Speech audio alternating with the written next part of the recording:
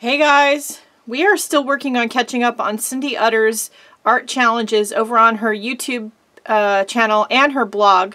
I'll put a link to her channel in the description below. And if I can find it, I'll put the link to the September challenge, which is the one we're going to work on today. The September challenge was use ribbon and lace. Of course, as per usual, I'm going to take it my own way because why not? This is the journal we've been working in, which I want to try to fill up, so we're going to still work in it. And at first I thought I would put fabric and lace on this side and just glue it. And I thought, well, I kind of want to sew it on because, you know, I just do. But then I can't sew it on here because there's artwork on the other side. We did the August challenge, so that won't work. So then I could put it on this side over here, but then that's going to be a pain getting the page in and out of the sewing machine.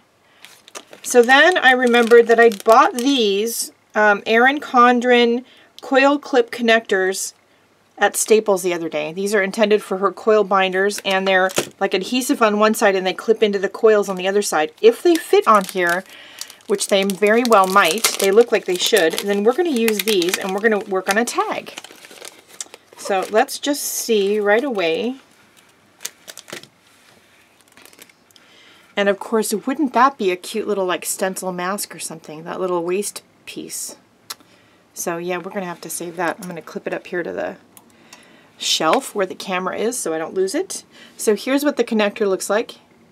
And it has a self-adhesive 3M strip on the back. So before we do anything, we'll see if they fit. And I'm thinking if they do fit, you know, because this has 2 rings, it might be a little bit tricky to get it on there.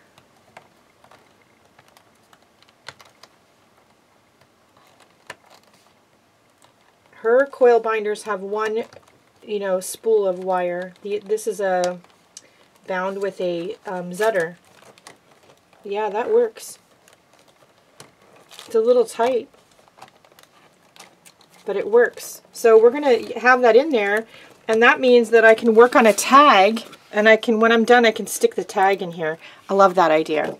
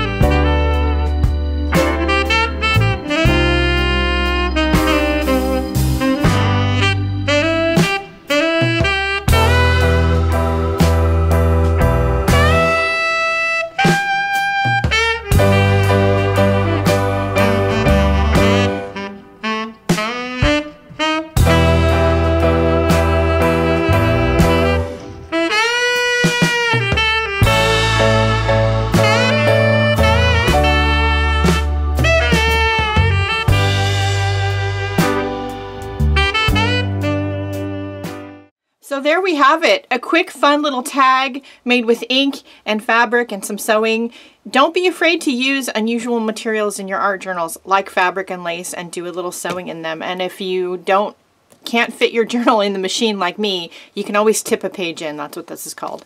All right, that's it for today. Don't forget to go out and have a great day. Do something nice for yourself because you deserve it. Go over and visit Cindy's channel and see what she did with the same prompt. And that's it for right now. I'll see you all later. Bye, guys.